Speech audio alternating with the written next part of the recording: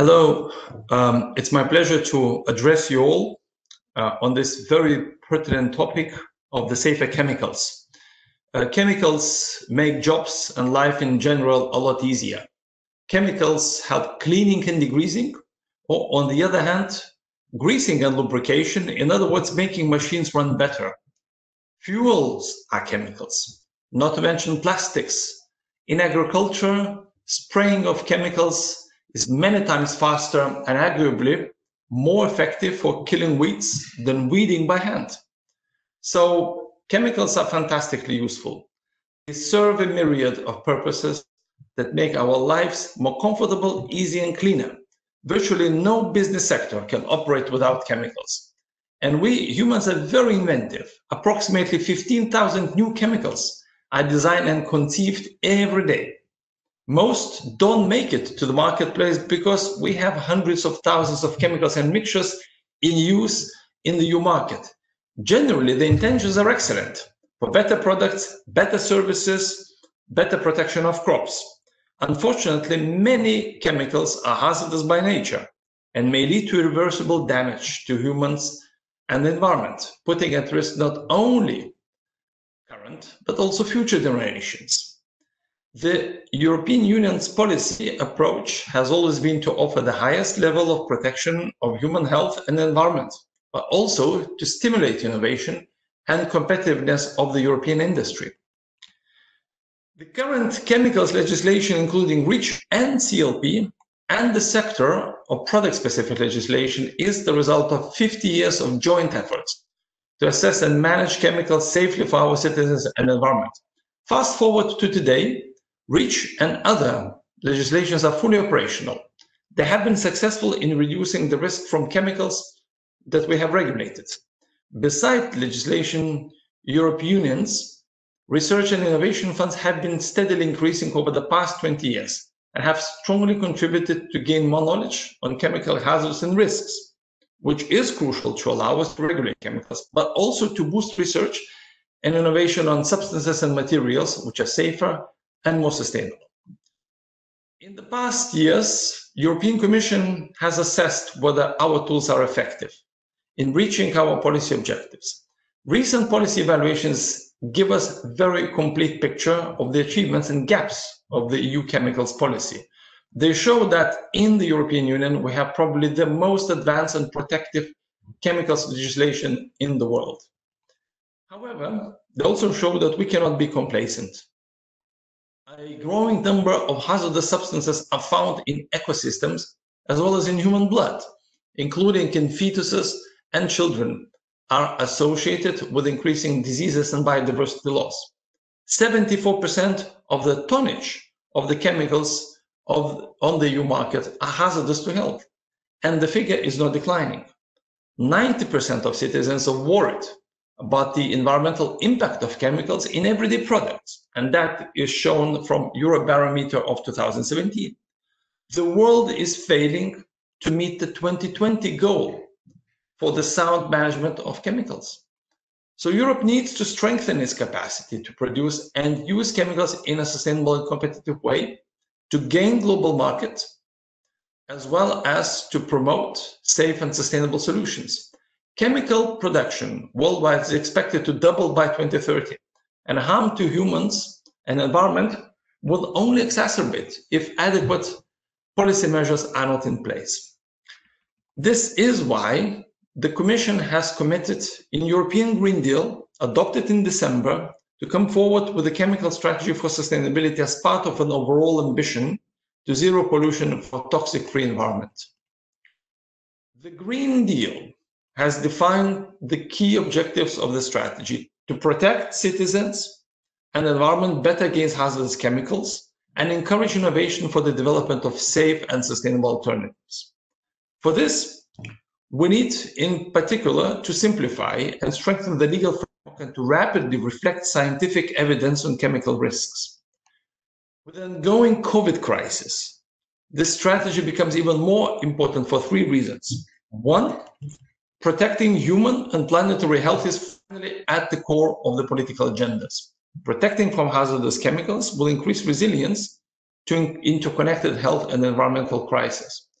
Two, chemicals are widely used across all economic sectors. The strategy will give a crucial contribution to the EU's economic and social recovery.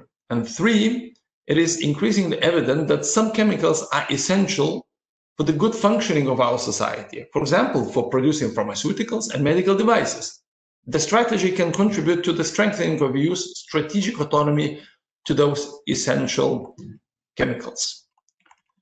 The strategy will include a comprehensive mix of regulatory and non-regulatory instruments to promote 5 overarching objectives. All those objectives are about moving towards safer chemicals, but let me stress a few crucial aspects.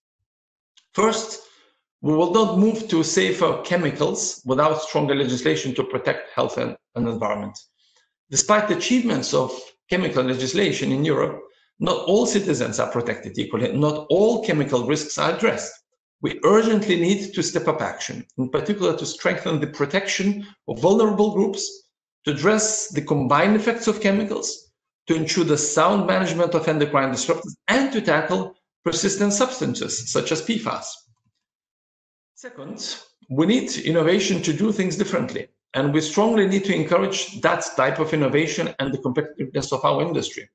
Despite our best efforts, substitution of hazardous substances has not happened at the required pace. Most substances on the Europe market are still hazardous to health and to environment, and frontrunners who produce and use chemicals more safely still encounter major economic technical barriers. Europe has the scientific and technical capacity to lead the transition to safe chemicals and non-chemical alternatives from design to end of life. But transition to safe by design needs stronger policy support.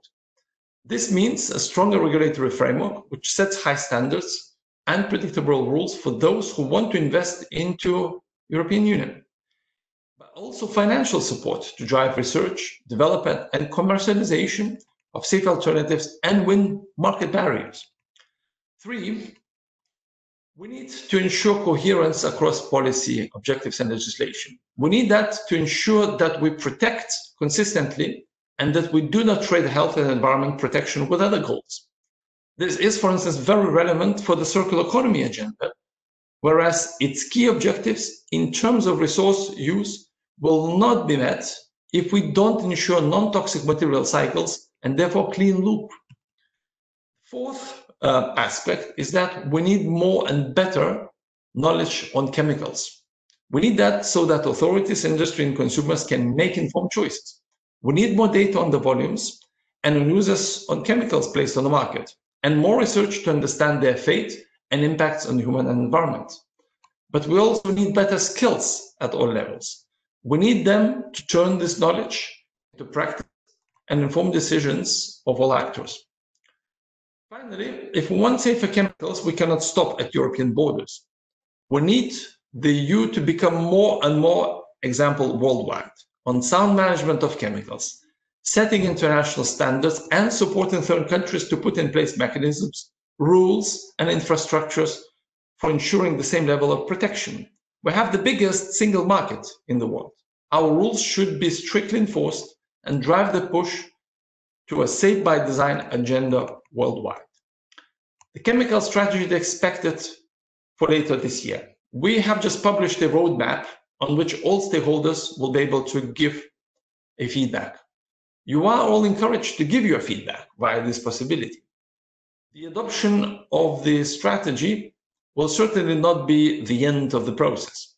After the adoption, we will need to implement it and to follow it up with relevant legal and non-legal initiatives. It is a long journey where we'll all be in together. Protecting our planet and our shared environment is our generation's defining task. It is an urgent moral, human, and political obligation, which Europeans have resoundingly told us they want their union to fulfill. It is also a long-term economic imperative. Those who act first and fastest will be the ones who grasp the opportunities of ecological transition. This is a quote from Commission President's letter to Vice President Timmermans, who is responsible for the sustainability. And that applies to everyone else. With this, I would like to thank you for your attention, and I wish you all the good discussion. Have a nice day.